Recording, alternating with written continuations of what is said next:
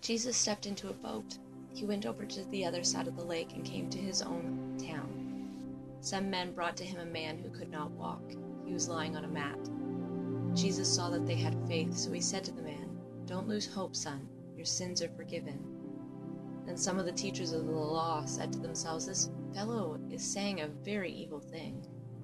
Jesus knew what they were thinking, so he said, "Why do you have evil thoughts in your hearts? Is it easier to say your sins are forgiven or to say get up and walk?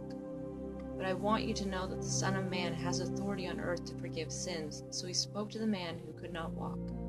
"Get up," he said, "take your mat and go home." The man got up and went home. When the crowd saw this, they were filled with wonder. They praised God for giving that kind of authority to a human being. As Jesus went on from there, he saw a man named Matthew. He was sitting at the tax collector's booth. "Follow me," Jesus told him. Matthew got up and followed him. Later, Jesus was having dinner at Matthew's house. Many tax collectors and sinners came. They ate with Jesus and his disciples. The Pharisees saw this, so they asked the disciples, "Why does your teacher eat with tax collectors and sinners?" Jesus heard this, so he said, "Those who are healthy don't need a doctor, sick people do. Go and learn what this means. I want mercy and not sacrifice. I have not come to get those who think they are right with God to follow me. I have come to get sinners to follow me." One day John's disciples came. They said to Jesus, "We and the Pharisees often go without eating. Why don't your disciples go without eating?" Jesus answered, "How can the guests of the groom be sad while he is with them? The time will come when the groom will be taken away from them, then they will fast. People don't sew a patch of new cloth on old clothes. The new piece will pull away from the old. That will make the tear worse. People don't pour new wine into old wineskins. If they do, the skins will burst, the wine will run out, and the wineskins will be destroyed. No, people pour new wine into new wineskins. Then both are saved." While Jesus was saying this, a synagogue leader came. He got down on his knees in front of Jesus and said, "My daughter has just died, but come and place your hand on her, then she will live again." Jesus got up and went with him. So did his disciples.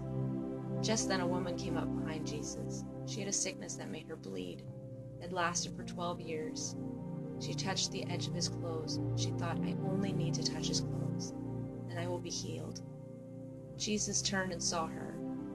"Dear woman, don't give up hope," he said. "Your faith has healed you."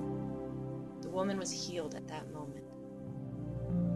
When Jesus entered the synagogue leader's house, he saw the noisy crowd and people playing flutes.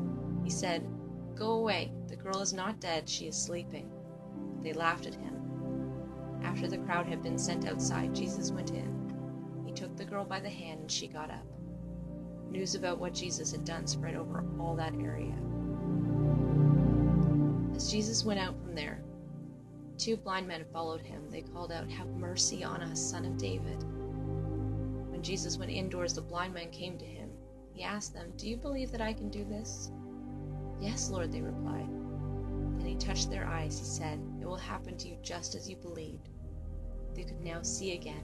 Jesus strongly warned them, "Be sure that no one knows about this." But they went out and spread the news. They talked about him all over that area. While they were going out, another man was brought to Jesus. A demon controlled him and he could not speak. When the demon was driven out, the man spoke. The crowd was amazed. They said, "Nothing like this has ever been seen in Israel." But the Pharisees said, "He drives out demons by the power of the prince of demons." Jesus went through all the towns and villages. He taught in their synagogues.